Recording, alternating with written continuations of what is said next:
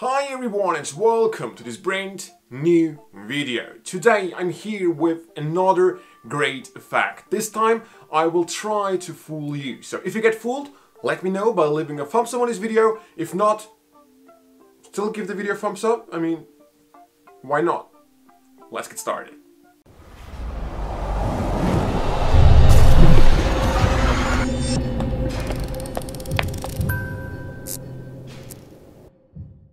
So guys, for this fact, I'd like to try an experiment with you. Right over here, I have a prediction deck, meaning the cards beneath the 9 of spades, the next 10 cards, are my predictions. Just keep that in mind. And this whole experiment is going to be about colors. And as we're using a pack of cards, it will be about the black and the red colors. Now, I need you to come up with your own stack, like I did. However, I don't really want you to pick the cards yourself. I want it to be a random choice. So shuffle these cards and pick any 10 cards. Don't be afraid, you do not have to remember them. We are just looking for the colors, okay? Shuffle these cards too. And keep in mind, you could have chosen any 10 cards. We could have ended up with different colors, right? With different amounts. And we could have ended up with a completely different stack, right? Let's say you're satisfied with this shuffle. Now let's see what happens. As I've mentioned, right here I have my stack behind the 9 of spades.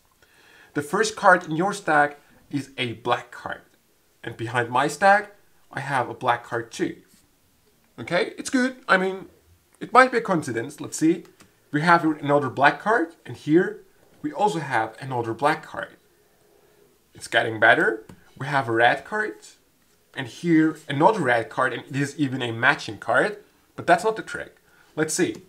Another black card, and behind here we also have a black card. This is getting better and better, doesn't it? Another black card, another black card. Okay, another black card, another black card. This is getting better. Okay, another black card. And here I also have another black card, another black card. Okay, so you made pretty good choices, I believe, here.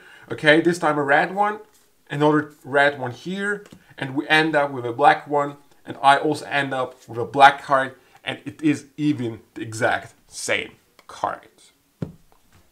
Wow. But how?